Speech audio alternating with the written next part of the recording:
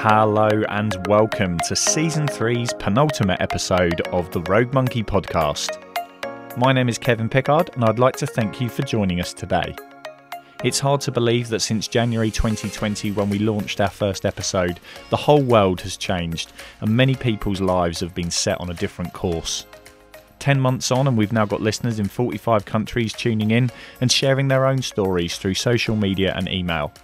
I cannot tell you enough how nice it is to hear these stories of how our guest stories have inspired, helped and motivated you to take actions in your life. It's a very polarised and often negative world right now, so it's amazing to hear your positive stories. This week we have a really fascinating guest joining us, and he's one of the most perfect demonstrations of how challenging convention can provide powerful change in the world. Professor Rosie Meek is a psychologist and specialises in research within prison systems. She's worked with the United Nations as well as many other organisations, demonstrating the value of sport interventions in preventing youth crime and working in a wide range of prison settings using sport as a tool for good. Our discussion traverses both Rosie's journey from start to finish and then culminates in some incredibly powerful stories and messages for us to take away. I can openly say that I came away from both my first discussion with Rosie and the recording of the podcast feeling a lot more informed and balanced in my views. I hope you find the discussion interesting and make sure you listen right to the end as we give you a sneak preview to our season finale. So let's get into the penultimate show of Season 3 of the Rogue Monkey podcast, Finding Your Place in the World, a discussion with Professor Rosie Meek about her journey and the power of sport and physical activity in changing lives. Hello Rosie and welcome to the show. How are you? Hello, I'm great. Thanks for having me. Well, thanks for joining us today. I've given our listeners a little bit of an overview as to who you are and what you do, but if you can just give our listeners a little bit of an insight into your journey so far, and we'll go from there. Okay, well, I'm a professor of forensic psychology, and my interest in psychology originally came through a fairly unusual route. I was actually not intending to go to university. I was working with horses. That was what I thought would be my career. And I decided to do an evening class in psychology at my local college and really enjoyed it. I also did an evening class in maths A-level and just enjoyed the studying and realised at that stage that I could go to university. This was still in the days when you got a full grant if you were from a low-income family, which I was. And I was very thankful that Sussex University offered me a place despite my fairly unusual educational background. And the rest is history, really. I did my first degree in psychology, absolutely fell in love with the subject. I think partly because it explains so much about the world and about us as humans. I'm quite a curious person, and psychology provides some answers, but also poses lots of other questions. And I realised that I could continue my studies by doing a master's and then ultimately a PhD. So when you went into obviously the higher levels of study, what were kind of the areas you focused in on? Because obviously many people, when they go into specific subjects, when they get to kind of master's and then PhD level, it starts to kind of become a little bit more specific in the areas of their chosen subject they focus on. So how did that kind of pan out for you? Yeah, well, I think that's quite interesting because my route to focusing on criminal justice issues, prisons, working with offenders, came through my involvement as a volunteer working in those sectors. I'd worked before as a student and while I was a student as a volunteer with a couple of different charities, but in particular with the New Bridge, which is a charity working in criminal justice settings, supporting people in prison and preparing them for release. And so obviously that gave me a direct insight into the experiences of people in prison, which previously I hadn't really obviously been aware of. And then I also volunteered with my local youth offending team in Brighton, which again gave me really valuable insight into working in the youth justice system. And because of that, I became increasingly determined that my PhD would focus more on the real world, as it were. I wanted to get out and do some research, which I thought could could make some real difference and could relate to a real world topic. And I was fortunate enough to be able to carry out my research in a young offenders institution, working with young men in prison and following them in their transition from custody back to the community after they finished their prison sentence. So my PhD research was fairly longitudinal in that it was following a cohort of young men as they left prison. So, I mean, a lot of different things for us to explore there.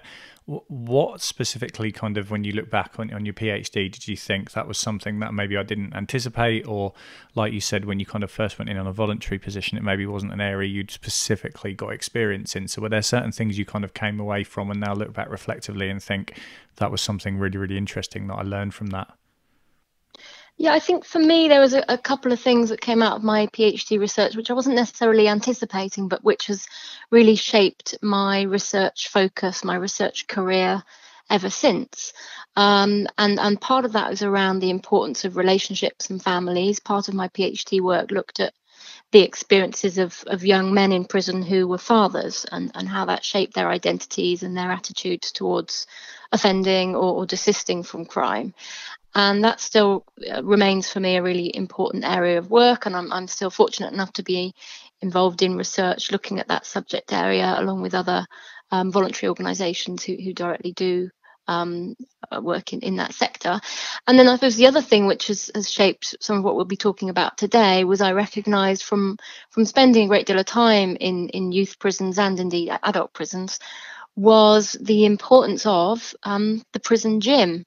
It's not something that you necessarily think a great deal about before you spend time in a prison, but through working in prison settings, I realised that the prison gym was a fairly unique environment in a prison, in that it represents a space that both prisoners and prison staff often want to spend time in. It's seen as a positive space often, not always, but often, and somewhere where people can at least temporarily maybe imagine that they're not currently in prison custody, and that really struck me as being quite powerful. And I think that's what sparked my early interest around what's become really one of the primary areas of my subsequent research career.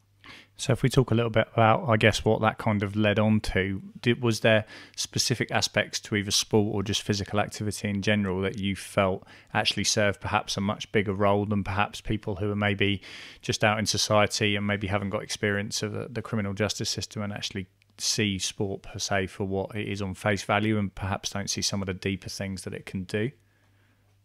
Yeah, I mean, I'm really interested, and I always have been, in prison education and the transformative effects of prison education, and also of prison health, and how many people who end up in our prisons for a number of reasons tend to be of poorer health than people in the community. And prison sport and physical activity, I think, links very well with two of those separate agendas. Through my work and others' work, we've found that sport can be a really effective way of encouraging better psychological health, as well as, of course, physical and other forms of health. And also it can be really powerful in terms of encouraging people to engage in education and training, even if that's something they previously not considered. We have to remember that many people in our prisons have had very negative experiences of formal education, and there's a very high rate of multiple exclusions from education before incarceration, which often can lead people to be very nervous or negative in terms of their thoughts around entering education. And sport, I've found, can be really effective in nurturing a more positive relationship with education. So if we talk specifically, maybe some examples, or whether it was a particular case or study that you kind of worked on where you kind of bring that to life a little bit and kind of give us some examples of what that looks like for kind of a typical either young offender or adult inmate who's accessing sport or physical activity. Yeah, so maybe a good example would be some of the work I did with another charitable organisation called Prisoners Education Trust. And as the name suggests, they support and encourage education in prisons. And we worked together to produce a report called Fit for Release, which came out, we coincided the launch around the same time as the London Olympics back in 2012. It feels like a very long time ago now. But we wanted to use that opportunity to highlight the importance of sport in promoting education in prison and promoting desistance from crime and more positive outcomes for people, both whilst they were in prison and when they were leaving prison. And I mentioned the name Fit for Release because as a report that's free to download online if people are interested, because we drew on material where we were able to focus on case studies of how people had used sport and physical activity while they were in prison to turn their lives around for the better. Examples of people who have become personal trainers whilst they were in prison and then been able to go into the sports and fitness sector as a meaningful form of employment when they came out of prison, or people who had started doing some fairly low-level education courses while they were in prison to do with sports or maybe sports science, and then that had progressed into degree level and beyond. And then other people who were able to use sport and physical activity in a really positive way to help them to manage that transition from being in prison to returning to the community, whether that be volunteering and coaching to become a support coach in their kids' football team in the community, or actually doing more structured training as part of their own transition back to the community. So I mentioned that example because I think that helped us to bring to a wider audience some of the unique aspects of sport and physical activity in prison that we felt could be used to better help people in that situation and their families. So there is obviously a lot wider ripples there than perhaps the face value of both sport and physical activity that I'm sure the wider public are used to and probably know some of the maybe headline benefits, but I've never perhaps looked or even know about some of these things that go on behind the scenes. That's right. Yeah. Okay, so kind of fleshing this out, I get a little bit more than just the participants per se. Obviously, we actually met at a coaching conference, and obviously coaches play a huge role both as a potential career path for some of these inmates, but also in terms of offering structure for people that come out and are engaging in sessions, or whether they're assistant coaches or whatever it is. So what's kind of been your experience and some of the positive aspects that coaching brings to kind of this whole arena that you work in? Yeah, you mentioned the event that we met at, and I was really delighted to be invited to speak at that event because I think for me it showed that the wider sports and physical activity, and indeed in this context coaching sector, was showing a real interest in working more in criminal justice settings. And I think that's a really positive move. I like the fact that UK Coaching recognised that there would be obviously some challenges or sensitivities in terms of encouraging more coaches to come into prisons. And part of my work involved reflecting on some of the findings from my 2018 government review into sport and physical activity in prisons, which is called A Sporting Chance. If people are keen, again, that's free to download online. But for me, I think that the coaching element is really powerful because not only does it offer people the opportunity to provide a much better link with the community, but it also gives people another form of aspiration or role model in terms of what a journey out of prison into the coaching world might look like for an individual who maybe previously hadn't even considered that as an actual route. Do you think as well, kind of, I guess I'll speak more from a naive perspective myself, but actually, kind of growing up in a relatively kind of stable background where I didn't have any, run-ins with the justice system at all. And actually, coaching played a huge role in my life.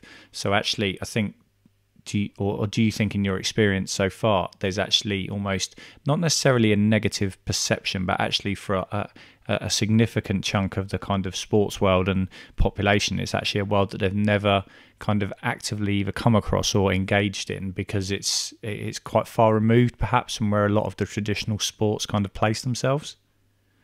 That's right. And that's why, for me, I think we've been missing some really powerful opportunities. We all know, those of us who work in this sector, how powerful that relationship with a coach can be in terms of being a positive role model, an ally, a supportive figure. And that's precisely what many people who are in prison, who don't have supportive figures of their own in the community, are seeking. And so with that coaching relationship, we can see some really transformative work going on. With that, of course, comes responsibility, because the coaching relationship, it can become really effective, but at the same time, participants who are in prison and are engaging with community coaches might then start to feel comfortable to open up about some of the experiences that they've had. Remember that many people in prison have experienced multiple trauma, and the coaches need to recognise that they might be dealing with some quite vulnerable individuals through this albeit for a sporting context. And I think for coaches that might require a certain amount of stamina, so psychological stamina, in order to manage that. So I'm not saying it's for everyone, but I think that coaching relationship can be really transformative. And some of the work I've done has shown that actually it's the quality of that coaching relationship which is more significant in terms of the positive outcomes than the actual type of sport that's being engaged in. Do you think that whole narrative around how maybe coaching has actually evolved over the last kind of maybe 20 or 30 years, where actually the word relationship in its much wider context is actually much better understood in terms of its importance, and actually a lot more emphasis is placed on that, generally speaking? So obviously not going into this exact area that you work in, but actually coaches full stop have a much better understanding now than perhaps 20 or 30 years ago, and the actual system is much more encouraging of positive relationship forming and emotional intelligence, and working a lot deeper in those areas than perhaps traditionally it did. Do you think that now means that prisoners that are hopefully working within these initiatives have a much better chance of then transitioning more functionally into society? I do, and I think that increased awareness that you've talked about is also a good thing overall within the coaching world, because it's encouraging people to be more considerate about people's backgrounds and needs and sensitivities and the relationship, rather than simply focusing on the actual sporting endeavour first and foremost. So I think that's a positive shift that we've seen within the world of coaching. Do you think then, actually, in terms of, I guess, more wider society now, there's actually a much, I wouldn't necessarily say greater empathy, but there's a wider level of empathy than perhaps there was quite a long time ago, purely because a lot more of these initiatives can actually come to light, whether that's through ambassadors or whether that's through, TV programs or people that kind of cover this stuff. And I think when you watch, whether it's someone like a Louis Theroux or someone like that going into various prisons, and actually you start to see a little bit more behind the scenes of what perhaps maybe you've traditionally been understanding is the prison system, you actually kind of appreciate, I guess, a lot more of the challenges, and therefore certainly with my coaching hat on, you can be a lot more empathetic to both what you can bring to the table, what also it can do for that person who's in that situation. I like to think so, yes, and certainly in my own conversations, I've experienced that in people wanting to offer their support and their expertise into criminal justice settings, because ultimately we all benefit from positive interventions that can reduce reoffending and reduce future victims of crime. But I don't think it's necessarily as simple as that, in that doing work in prisons in particular it can be very challenging. Just getting into the prison in order to deliver coaching is a huge challenge in itself for ordinary community coaches.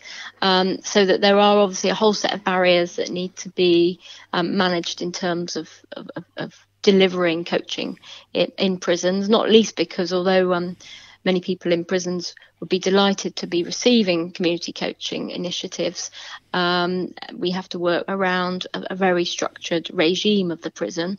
And let's not forget there's also a fantastic workforce already working in our prisons in terms of what are called PE instructors, or physical education instructors, who are prison staff who have then undertaken additional training in order to deliver a whole suite of physical education or gym-based programs. So I always encourage community coaches also to work collaboratively with those people, so that can really ultimately bring the best impact in terms of whatever that sporting-based program might be.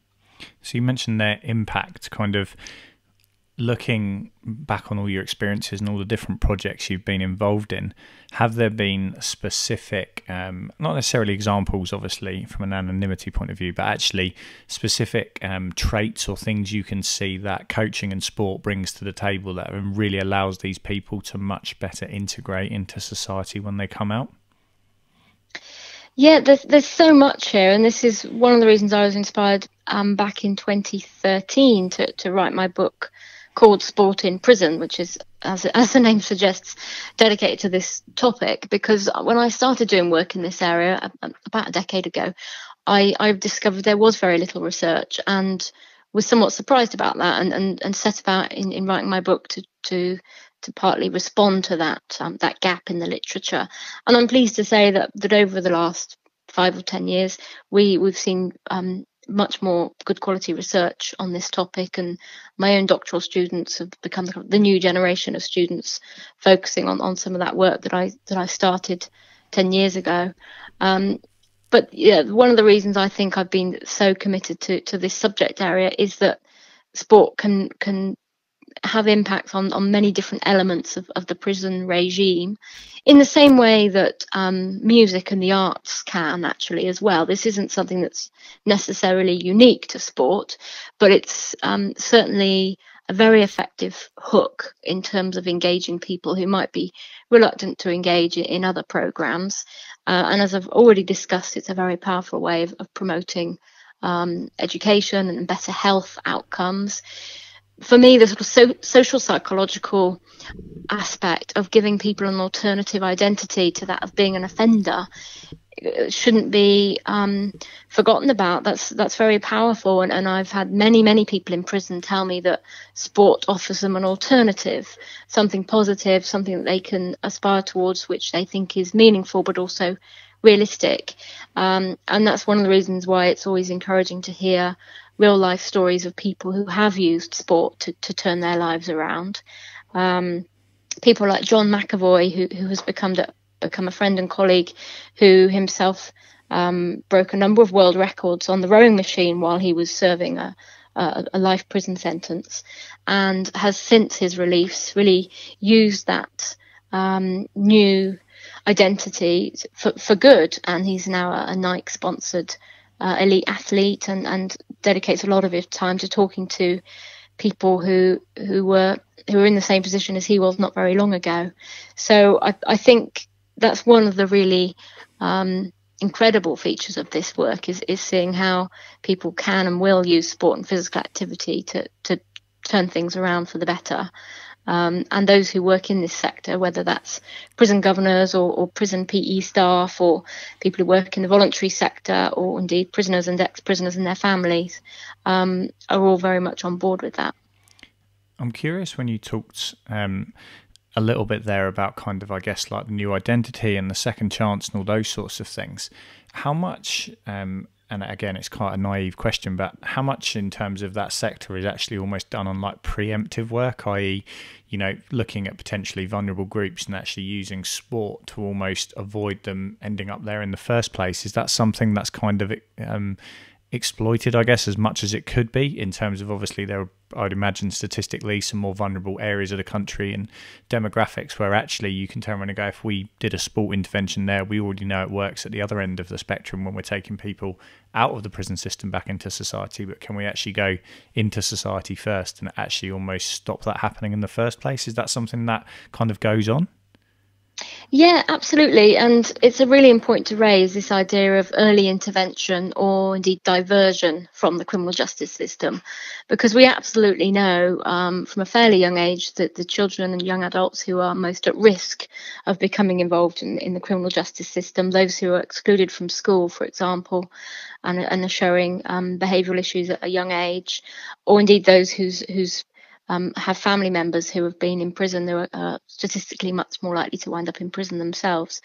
So we do know those young people that we should be targeting to help avoid them end up in the criminal justice system in the first place.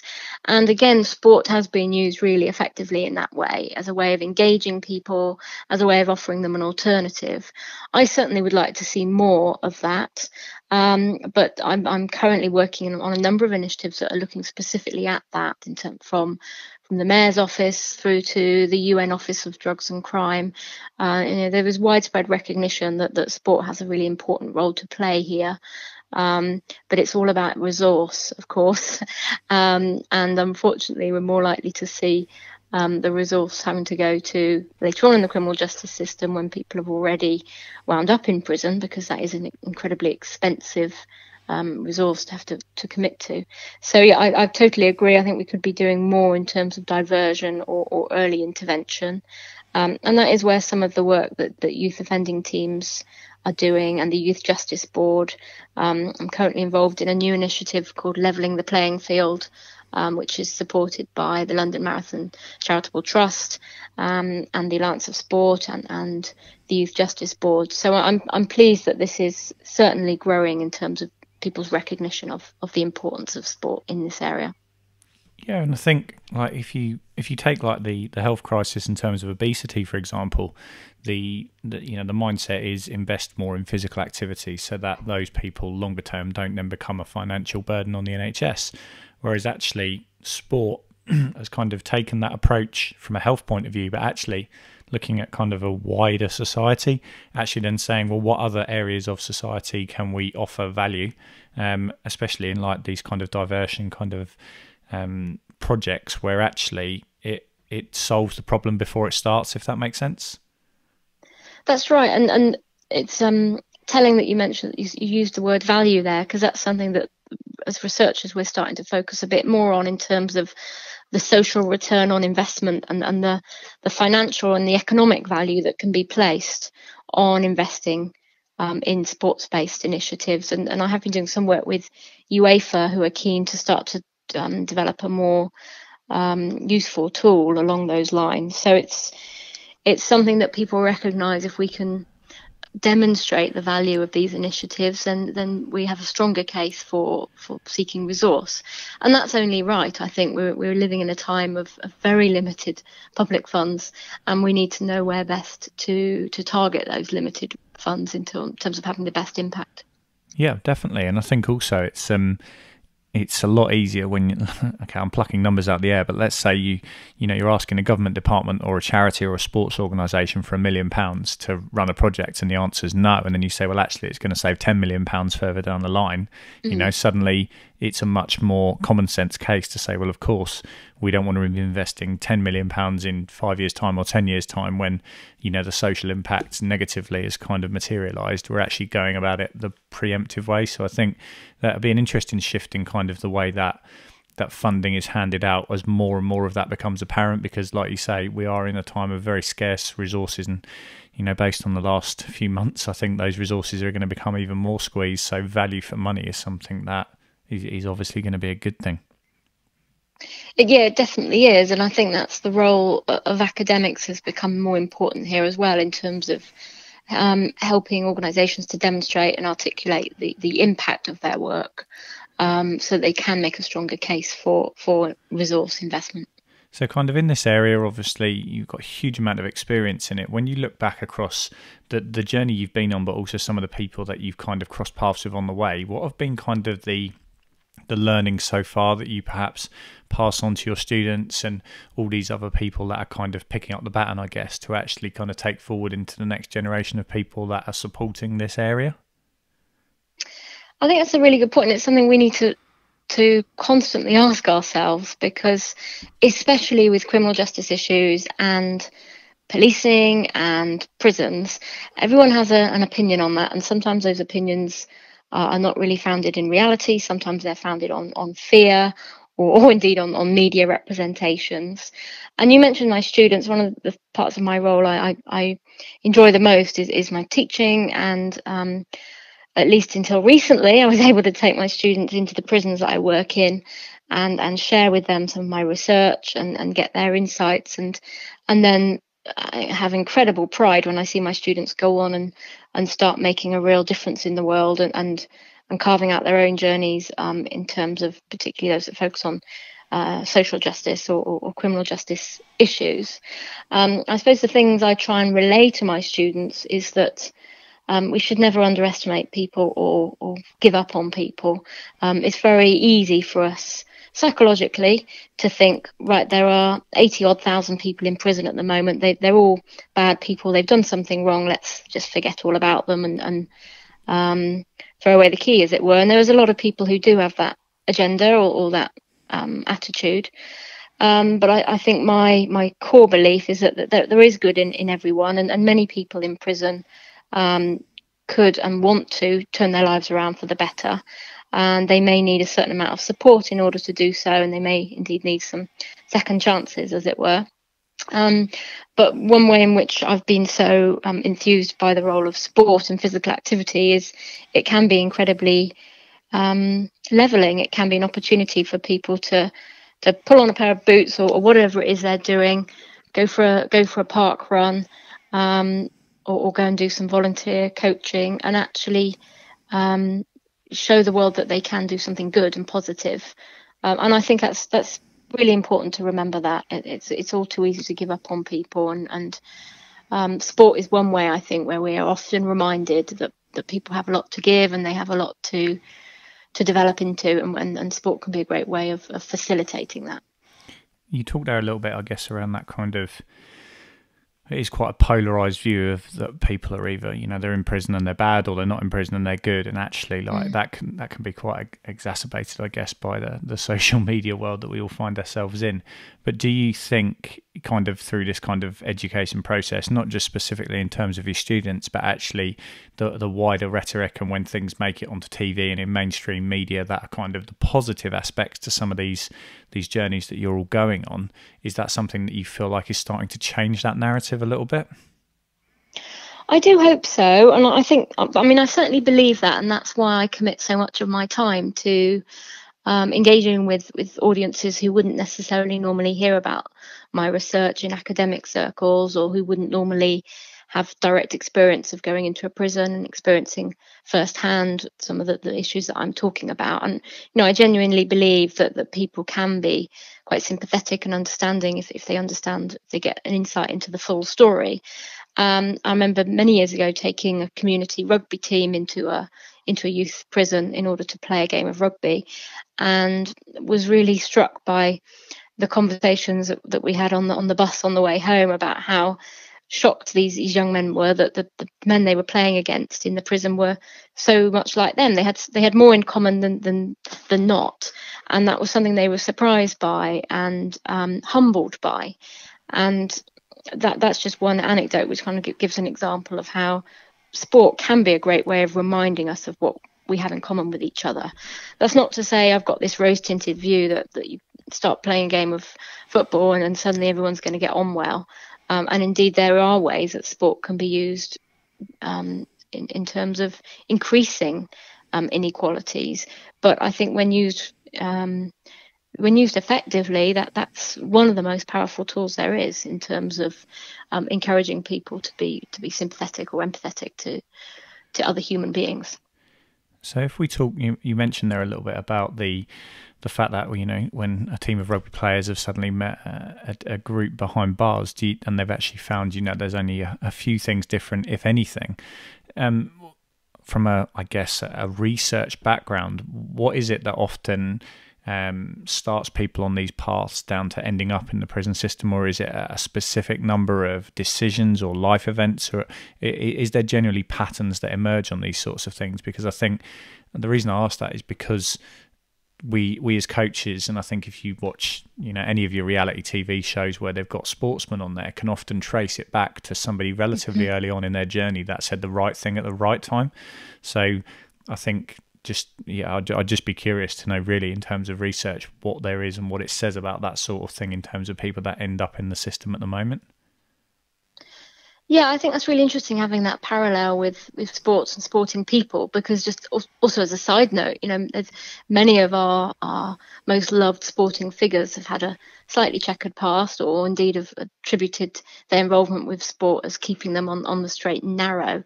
And so we have no shortage of sort of role models for our particularly our young men in prison in terms of using sport to turn lives around. But going back to the core of your question about kind of reasons that people end up in prison, I suppose let's be clear, there are some very dangerous and violent people for whom prison is the best place for them. I don't want to give an unrealistic picture, but at the same time, there are also a lot of people in prison, and I include many of the women and girls I work with in prison here, who have been convicted of non-violent offences, or when we look at their actual life trajectory prior to prison, we can see a whole catalogue of traumatic experiences, much more likely to have experienced neglect or abuse as a child, much more likely to have experienced time in the care system as a child, much more likely to have been permanently excluded from school as a child. And once we start looking at these patterns of early childhood adverse experiences, you can start to have a little bit more understanding about how people have wound up in the prison system, and how the odds have been against them, if you like, from quite a young age. As I said, I'm not excusing behaviour that might have led to people serving their custodial sentence, but at least I think it provides a little bit of context for how people have wound up on the journey that they've been on. And often I remind coaches when I take people into prison, we're not interested in that point in their past and what bad things they've done. All too often people in prison are judged on the worst thing they've ever done in their life. Whereas one of the things I think many people love about sport is it can be, as I already said, a very leveling experience and an opportunity for someone to have another go at demonstrating what they can contribute to their community or to society. Yeah, and I think also you talked there a little bit about, or mentioned earlier, about role models. I think almost it carries a much more powerful message when somebody makes it to either the top in their sport or they're with a team that are really successful. And then a group of young people hear, an interview that says, I could have made some bad choices, or I did make some bad choices. Here's how I corrected it. I worked in sport. I worked hard, all the kind of things that potentially young people who are sitting on the fence on some of these journeys could really do with hearing. And actually, that does, like you said, it becomes a really powerful thing and a role model that actually long term then hopefully stops more young people ending up in the same situation. That's right, and I have been involved in some fantastic programs that have really had that idea at the heart of their delivery, so that they will train up and employ ex-prisoners to be the coaches that will then engage with younger people who are maybe at risk of becoming involved in the criminal justice system. And that's not so that they can glorify their experiences in any way, but so that they can identify with those younger people and identify with their experiences, and also show an alternative in terms of a route out of a criminal justice system or a negative situation, which people might not realise there's an alternative to once they're in the middle of it all. There's something I'd like to ask, I guess, because you've had such a diverse journey in terms of all these different experiences, and I'm sure in different parts of the country. If you could go back to, you're still back in your horse world, and actually you're kind of potentially embarking on a new journey elsewhere in psychology, what would you have said to yourself kind of going back now that you think perhaps young people who are, just trying to finding their place in the world would have been really useful to actually hear? That's a great question, and probably one that I would need to dwell on a bit. But I suppose when I think about my own journey, and it was not a traditional route, it makes me realise, I think, that it's unrealistic for us to expect our undergraduates or even our GCSE or our A-level students to have a clear view about what they want to do in the world, and that I was that was never even on my radar that I could become a psychologist or a professor, just so beyond the realms of what I might do with my life. And actually, it's not until you get the chance to try out experiences and to be shown opportunities that it's up to an individual to take those opportunities for sure. But I often reflect back on that and realize that I hope my students are getting the opportunity to explore different ways that they might contribute to the world. Because although, for me, once I meet my undergraduate students, they've already at least made a decision they want to go to university and study psychology or criminology or law. Once they're at university, that's, I think, the really valuable time for them to really widen their horizons, and not just academically, but also psychologically, in terms of what might be their next steps. I really like that. And I think I reflect back, and I know we spoke when we were preparing for the call about how, the conference we met at was 14 months ago, and, what's happened in the last 14 months, and that seems like an age. But I think it's a really powerful thing in sport to come across, I guess, perhaps some of the less well-known aspects to it, but, hugely valuable. And to be honest, even more valuable than often a lot of the cheering and shouting we have around the success in certain like professional leagues and things like that. Well, actually, some of these projects that probably don't get the coverage or just general awareness that people could have about them do bring a huge amount. So that was it was really nice to just kind of pick this discussion up. And actually, I remember having it at the conference thinking, I have never come across anyone involved in prison sport before, and I'd love to explore that a little bit further. So it's been really, really interesting. It's been a real pleasure to be able to share some of my experiences and insights. So thank you for inviting me. Really enjoyed it. Well, thank you very much for your time. And as I say, we'll make sure we include the couple of documents you mentioned around Sporting Chance and Fit for Release in the show notes. And thank you very much for your time today. Oh, it's a pleasure.